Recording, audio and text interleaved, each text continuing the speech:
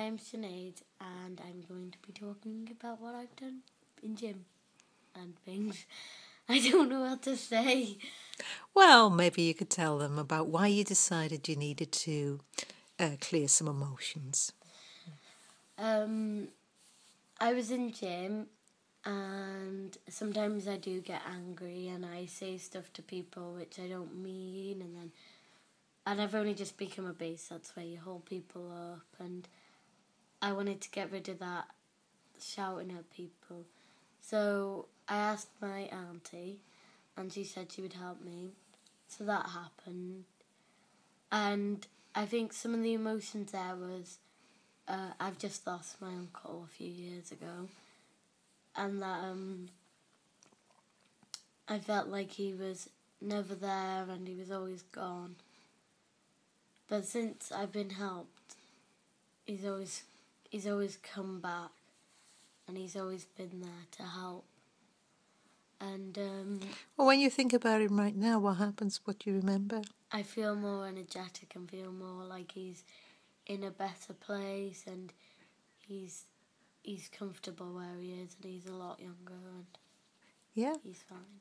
We also worked on something else for you, didn't we? Yeah. Where Yeah. you broke your arm. Yeah, I broke my arm about 2011, so that was a few years ago, and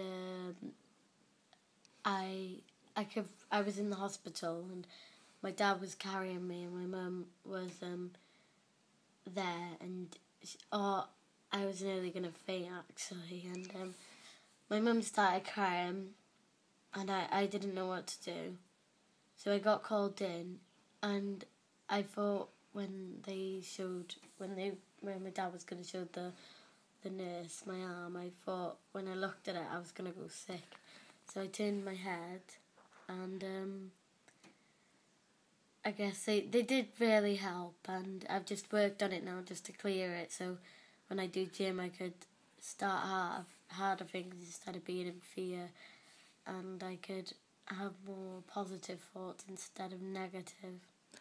So how are you thinking now about doing the gym competition? I'm feeling really excited, and I know that we're going to win because it's obvious. But I really am excited. Mm-hmm. When you think about when you broke your arm, what happens? It doesn't really, it's not there, it's gone, and I can feel it, it's completely vanished and it's gone. You okay with that? Yeah, and I like it because I don't have to hold on to that, and I can do whatever I want and be me in gymnastics instead of not being true to who I am. Yeah, and what do you think about energy techniques, the techniques we use with you?